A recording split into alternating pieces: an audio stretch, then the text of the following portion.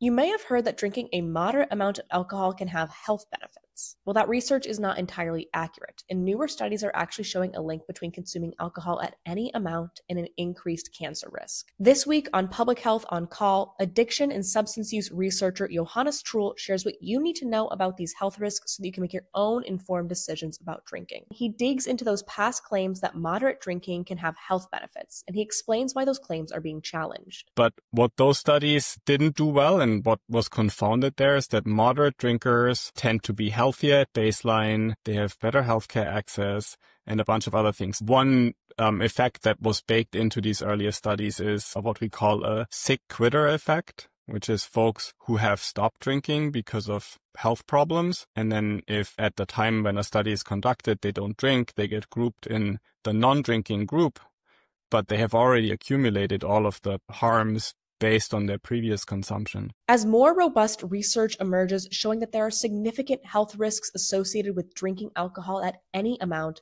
Thrul says it's very important to be elevating these findings. In a situation where we have about more than half of the population that doesn't know the cancer risk of alcohol, I think there is a necessity here to make sure that folks know what they are putting in their body and what the consequences are.